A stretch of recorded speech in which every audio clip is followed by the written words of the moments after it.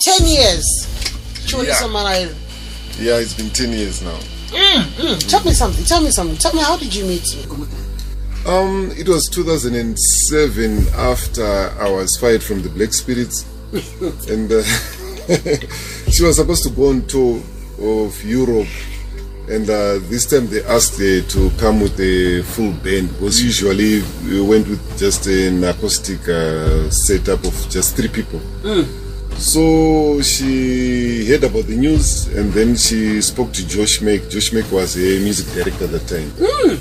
So she just asked him to go with me on tour. And then Josh had my number, they called me, so that's when we started working together. But when I come down, these are the gems. Zimbabwean music, these are the gems. What was it like working with her? Chiwoniso was fantastic, because even when it comes to money, if you agree on a figure, she will even pay you more. And she was not the type of a boss who wanted to be feared. So what it helped is, if you have chemistry off stage, the moment you go on stage, you don't struggle to have chemistry. Yeah, because kuma guitar at chance fear kase kuni mama basi to chance inspiration. So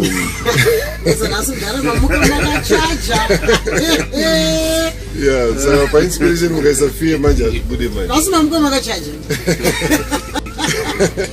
You know what? I think that as musicians we learn. I'm also a musician. People don't know that, but I'm also a musician. Yeah, people must know. People must know. You know what I mean? Mukundu knows. But you know, one of the things is learning from each other. Yeah, true. And maybe you could just share my nuggets on that. I learned this, I learned that. Talk to me. Yeah, there was a lot to learn, because one thing that I really liked about Chiwoniso's life is she was born in the States, and, in Washington, and she grew up there, the first stages of her life, and went to school there and came to Zimbabwe much later. But she came in speaking Shona fluently. She knew everything about Zimbabwean culture. She could play the mbira, she could play all the ancient songs, which is a good thing about the way she was raised. These days, most parents are just maintaining children, they're not raising children. I'm done. You say it again, brother. Say it again. They just give them what they want, they just buy them everything that they want, but they don't impact my values. So that's not raising children, that's maintaining children. So Chiwoniso was very well raised.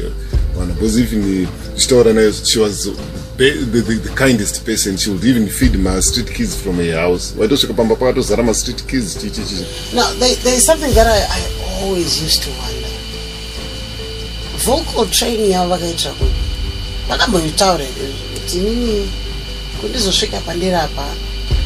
this is the investment that was made.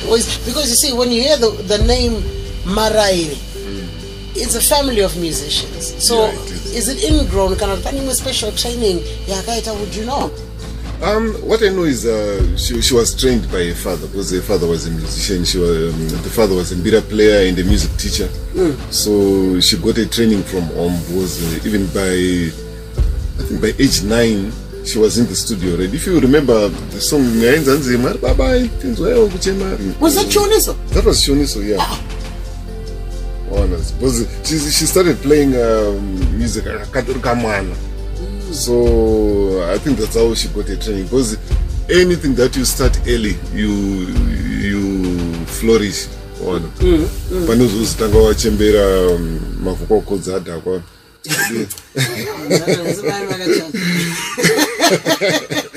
So she started very early on with the guidance of her father. So it was easy. Even vakatanga baba vacho vachiripo vachiguide ana mudhara wacho chaiye viswana aganya binde chichi, saka pakadaro manje it's easy.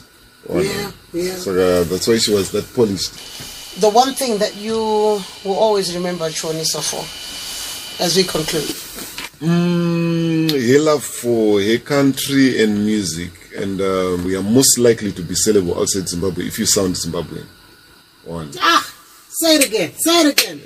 I said you are most likely to be sellable outside Zimbabwe if you sound Zimbabwean, because they've got Afrobeats kudara, amapiano anayo kudara, Beyonce anayo kudara, they don't want another Beyonce.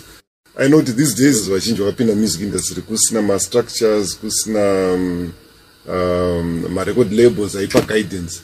So a lot of people have got the idea or the thinking for you to make a breakthrough, you need to copy Nigerians, you need to copy South Africans, you need to copy Jamaicans.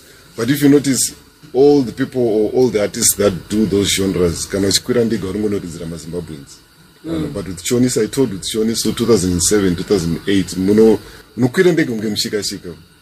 Europe is the States is because we are bringing something new. Unique. Something unique. Because nothing sells in the music industry more than being unique. Uniqueness sells. Uniqueness is your superpower. Clive Mukundu, one of the most celebrated in this land. He's a music producer, instrumentalist. Words of wisdom. And today, as we commemorate and remember the life of Chiwoniso Maraire, thank you for joining us. And we appreciate you and the wise words that you've shared. Thank you very much. Monroe Sophie! Blaz or blaz? 10 years. Yeah. Chiwoniso Maraire, rest in peace.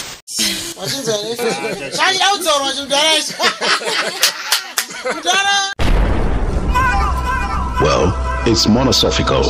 It is what it is. We say it like it.